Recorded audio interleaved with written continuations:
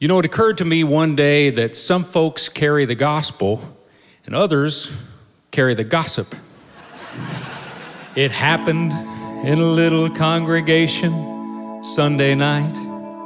A tiny lady in her 80s, her hair snowy white, stood up to give her prayer request, and with no guilt or shame, she requested prayer for all the sinners there, and she called them all by name. She said, "Let's pray that Brother Ben has strength to make some better choices than spending all his hard-earned money betting on the horses. And Sister Mary Jean's been seen at Brother Orville's house discussing choir arrangements in a very low-cut blouse. They call her Nosey, Sister Rosey, with the Bible in her hand, spreading gossip all she can. She'll meet you at the altar and she'll ask how she can pray.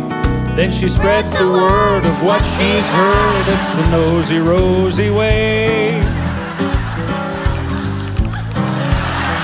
She said, "Our pastor's wife leads a life that sometimes gets so tough.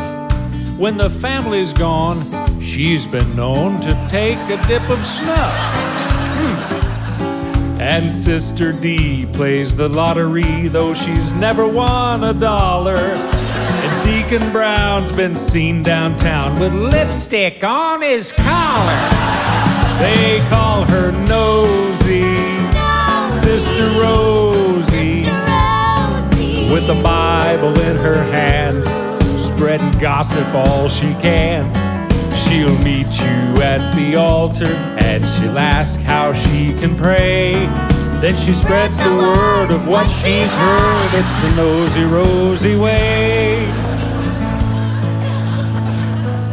Just last week, the late night news showed with great detail how the police had made a casino raid and put everyone in jail.